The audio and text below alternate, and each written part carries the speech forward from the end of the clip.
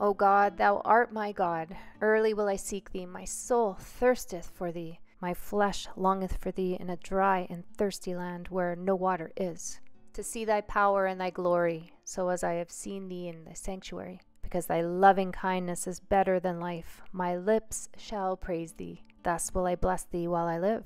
I will lift up my hands in thy name. My soul shall be satisfied as with marrow and fatness, and my mouth shall praise thee with joyful lips. When I remember thee upon my bed, and meditate on thee in the night watches, because thou hast been my help, therefore in the shadow of thy wings will I rejoice. My soul followeth hard after thee. Thy right hand upholdeth me. But those that seek my soul to destroy it shall go into the lower parts of the earth. They shall fall by the sword, they shall be a portion for foxes. But the king shall rejoice in God. Every one that sweareth by him shall glory. But the mouth of them that speak lies shall be stopped.